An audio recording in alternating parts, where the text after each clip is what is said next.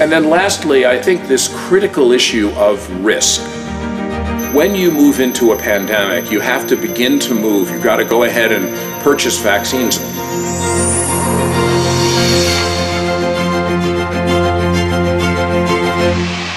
Since its founding in 2014, the Sunhak Peace Prize has been awarded to extraordinary people. This year, we honor a rare and wonderful organization characterized by international cooperation and passion for humanity that helped save lives during the global pandemic. I'm thrilled to introduce you to our 2022 Sunhak Peace Prize winner, Gavi, the Vaccine Alliance. Congratulations to everyone working with Gavi, the Vaccine Alliance.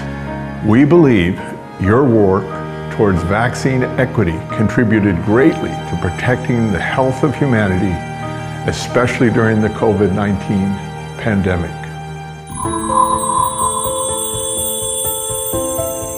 Well, at the beginning of when it was recognized as a concerning, first obviously infection, then epidemic, and ultimately a pandemic, we knew in our previous experience that when vaccines were involved, they tended not to get to people who, in some could argue, needed them the most. Our goal was to try to get rid of as much as possible that equity gap. When you speak of COVID, we are delivering to 145 countries. We have AMC 92.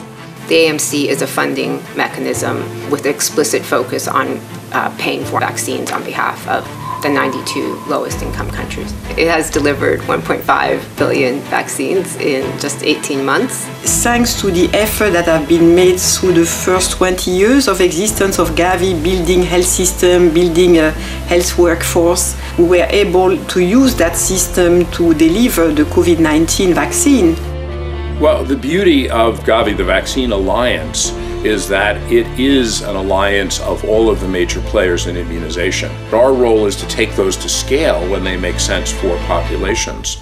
You bring the entire field along with you, including not only critical UN agencies like WHO, UNICEF, Bretton Woods agencies like the World Bank, but also civil society, the vaccine manufacturers, private industry. For every $1 you invest in vaccine, the benefits is over $50. There's no other buy like that in global health.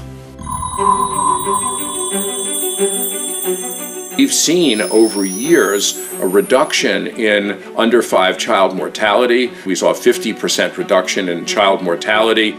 We had a new way of thinking about this in this current strategy period called the zero-dose child. That will make the biggest difference in survival, but also preparation for future outbreaks, because it's those blind spots that are places where outbreaks can start. It was born out of the recognition that there is a child that is consistently missed by our routine immunization. This program is going to be looking at cross-border settings where governments are not always able to reach. To reach these children, we have to invest in being able to identify them and know who they are, where they are. I think a peaceful end to this pandemic, the peace that we seek is that no one is left behind and everybody is vaccinated.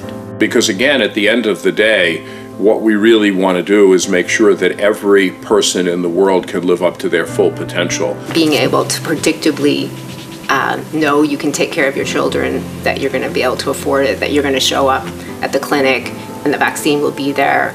Immunization systems help generate the ability for families to thrive and create some of that certainty, which to me kind of reinforces the hope that is linked critically to peace. Peace can only be achieved when we seek and we put equity first.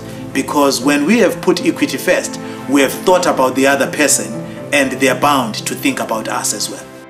Well, I must say that the staff of Gavi, the supporters of Gavi, all believe on the fundamental importance of health as necessary for populations of the world. And so We were very honored to be included in this very prestigious award. We were very happy and proud to be seen as an organization that was working not just towards health, but towards peace.